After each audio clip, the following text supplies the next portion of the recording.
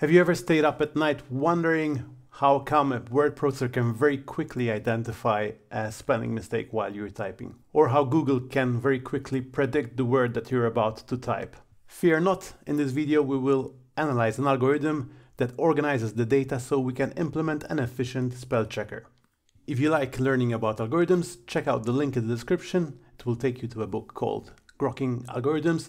It's a very good introductory guide to algorithms, and you will also be supporting this channel if you buy the book from the link in the description, and you will get a 30% discount if you use the code below. In order to find suggestions on what a misspelled word should look like, we just need to compare that misspelling or typo to a set of similar words. This is what is known as the string distance. The most common algorithm for the string distance is what is known as the Levenshtein distance. It gives you the number of steps it would take to change your input string into your target string. For example, over here, if we want to change the misspelled spelling word into the correct one, we just need to add an L at the appropriate space. So it gives us a string distance of 1 added to correct it.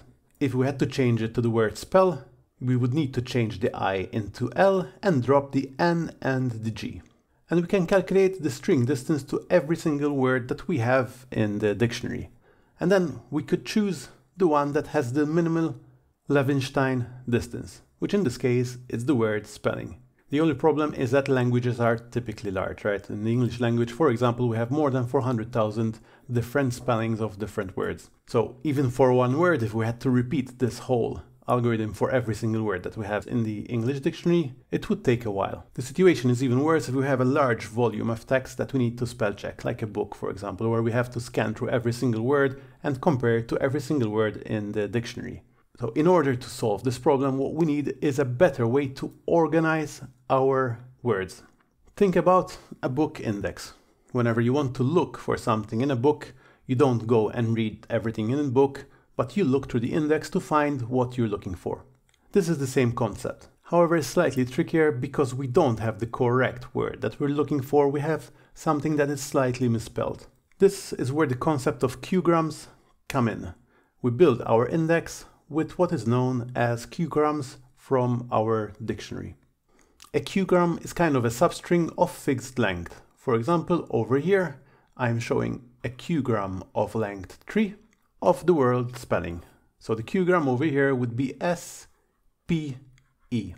And if we want to generate all the qgrams from a string, we just need to shift this qgram window every time, right? So we move it 1 to the right, and we copy the next 3-letter string. In this case, it's PEL. And we can continue with this process again, always moving to the right and writing the next 3-character strings until we have all the qgrams of our input string. In this example, we're using q equals 3, a qgram of length 3, but we can try with other variations like 2 or 4 or bigger qgrams. To write this algorithm in Python is very simple. I have here a function called extract qgrams, accepting 2 parameters, the word and the variable q, the length of our qgram. This function will extract all the qgrams from the input word and return them in a list. The first thing we do in this function is to iterate over the input word. So we say for I in range of length of word, but we have to be careful over here. We have to stop a little bit before the end. We have to stop before the length of the qgram because we don't want to extract qgrams that are shorter than q. So we subtract q and add 1. The add 1 is because the loops in Python are exclusive.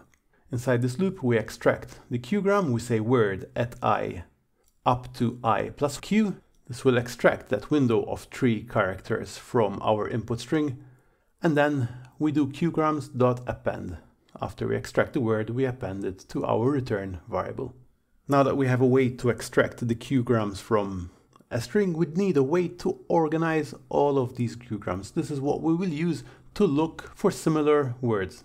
And the idea over here is that we process every single word that we have in the English dictionary and build an index of qgrams. Over here, I have an example of just 3 words. Imagine our entire English dictionary was just these 3 words, linear, spelling, and selling. And we extract all the qgrams from there. You can see them over here on the left. And what we need is to point each qgram to its corresponding word. For example, the qgram ear belongs to linear, the qgram LLI points both to spelling and selling, and the qgram LNI points to linear, spelling and selling, all of the 3 words. Once we have processed the entire dictionary and have all the references to the words where they were extracted, we can then use them to search for our misspelled word. Let's now write a quick function to process all the words. Let's say over here the all words variable represents a list of all the words in the English dictionary. Q is our qgram length, and what we need to build in this function is this mapping between the qgram, in this example I have over here LIN, pointing to a set of words that that qgram has been extracted from. So for example, for lin we would have a pointer to linear, spelling and selling because it's been extracted from those 3 words. The first thing we do is we iterate over every word that we have in our input. We extract the qgrams of that word, and then we iterate over all the extracted qgrams, and then we get all the qgrams, right, this mapping that we have at the extracted qgram, and we add this particular word. This over here assumes that we have already encountered this qgram. However, if it's the first time that we're seeing this qgram, it will not be in this Python dictionary, so we need to handle when there is no entry. So what do? We do all qgrams at this particular qgram is equal to all qgrams.get qgram in case there is one, but if there isn't one, we just initialize an empty set. In this way, when we get to the second line, we will always have either an empty set or the existing set of that qgram. Now that we have our index, our data is organized in a way that it's efficient to query, we can get our misspelled word and look for its closest equivalent. How do we do that? Again, we extract all the qgrams from our input word. Okay, in this case, it's the example is spelling misspelled without the L. And for each qgram from our input string, we'll look for a match in our index. Because our data is indexed in an efficient data structure, in this case we're using a Python dictionary which is hashed, this search is very efficient. And in this particular example, our misspelled word matches all 3 words in our dictionary. But what we can do is rank these words by their number of matches. For example, the word linear only matches 1, the qgram LIN. The word selling only matches 2, both LIN and ING, and spelling matches 4. We have also the PEL and SPE. So in this case, the word correctly spelled spelling is the closest match, and we should suggest it to the user as the closest match of this misspelling. And finally, let's write this algorithm in Python. This function will accept all the qgrams that we have extracted from our dictionary, the indexed qgrams, the input word that we want to check and find suggestions of the closest matches, and q, the length of our qgrams. What we want to build in this function is a list of matches with a score of how close they are to our input word. So this ranking will tell us how often we match all the qgrams from the input word into a word in our dictionary. The first thing we do is we extract all the qgrams from the input word. So we call the previous function that we have implemented, passing in the variable q, and we store the output into a variable called input qgram. Then we iterate over every single qgram that we have in our input word, and next we just need to find all the matching qgrams from our index. So we say all qgrams.get qgram, and if there isn't a match, we return an empty list. Why do we need an empty list? It's because we want to iterate over every single word in this index. Remember that the value in this particular index is the correctly spelled word that we have a match for. So for every word that we have a match, we need to update the ranking. So we say matches at word is equal to matches.get word.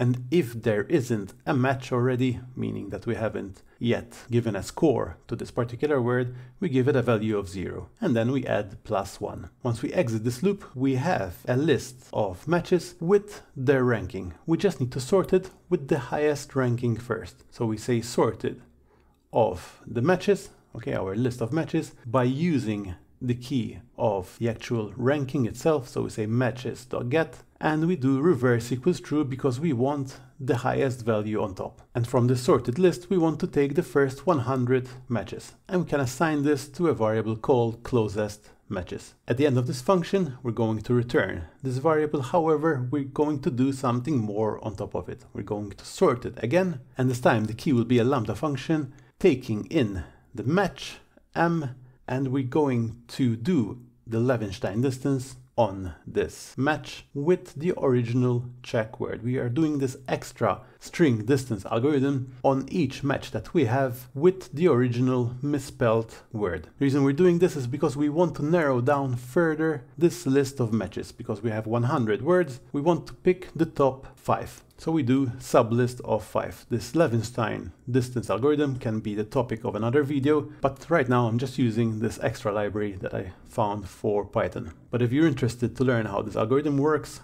leave a comment below and it might be the topic of the next video. Let's now try out this program. I have here 2 more functions. One is to read all the words from a dictionary. I'm just reading it from this file over here, and then I'm just loading it up and using it over here in the main part. In this program, I'm using a queue length of 3.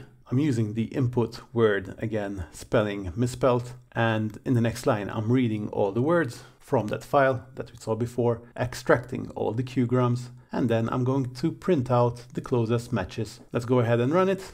And as you can see, it gave me a very decent suggestion. Gave me the correct spelling of the misspelled word and a bunch of other suggestions. Using Q-grams is not the only way to do spell checker or word prediction. There are more advanced techniques, but using Q-grams kind of gives you an idea of how the data can be organized to do effective searching. If you like these kind of videos, please consider subscribing to the channel and check out the links in the description below as a way to support this channel.